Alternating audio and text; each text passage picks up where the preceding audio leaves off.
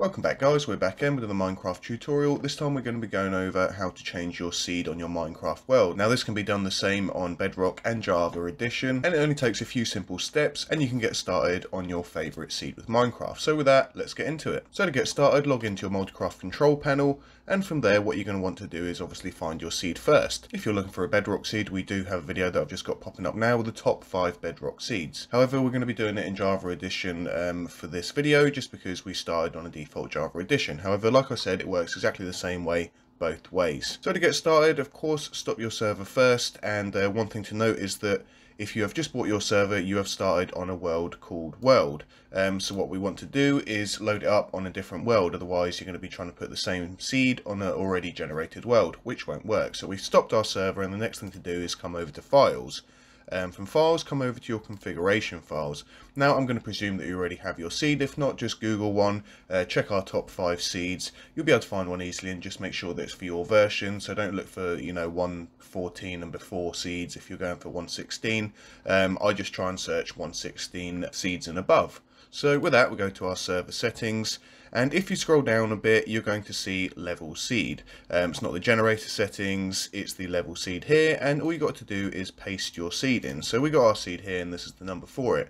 Now this should spawn us on some sort of mushroom island here. So with that, let's go ahead right to the bottom and save our settings. So now our settings are saved for that particular seed. The only problem is that our world has already been generated. So what we want to do is just come over to world, and we're just going to change it. So I'm going to change mine to world 1.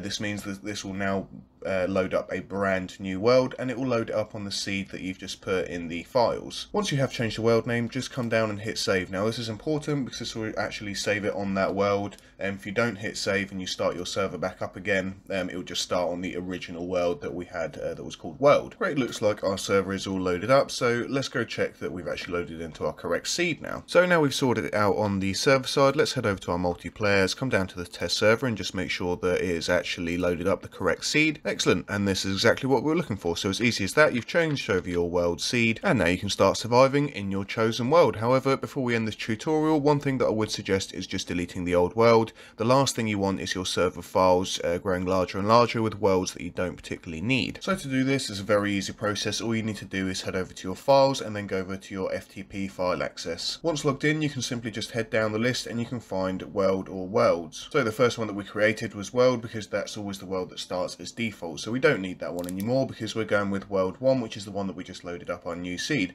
Now of course, if you do want to actually back up this world right here, you can take a copy and download it, and we have got a video. I'll have that popping up on the screen now, and that'll show you exactly how to download a copy. However, we don't need it at all. We're happy with our new world with the world seed, so we're just going to check that, and we're going to go to delete.